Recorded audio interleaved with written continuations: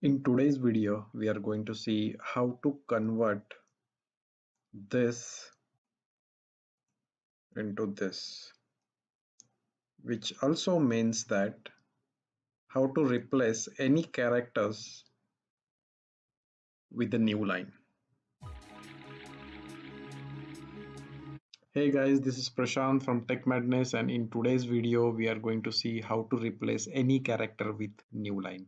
So without delay, let's start. Okay, so to do that, I will bring a find and replace tool. Okay, so you can also use a shortcut.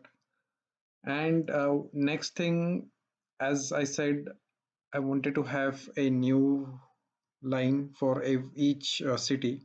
So I'm going to find this comma because this is the common character after each famous city, and then replace with backslash n, which also means a new line character. But in search mode, I'm going to select this extended mode. Okay, so we have a lot of options on this window, but we never focus or we never realize that okay, there are like these kind of options which are very helpful. And then hit replace all. So as soon as I do that, all the commas are replaced with a new line.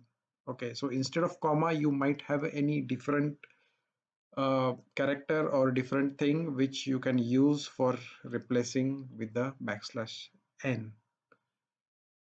I hope this is like a very short and easy tip of Notepad++ and you might use in your day-to-day work. So guys and everyone, please let me know in the comment box how do you like this video, and please don't forget to subscribe my channel because I'm going to share such a small and very useful tips of Notepad++ in my upcoming video. Until then, bye bye.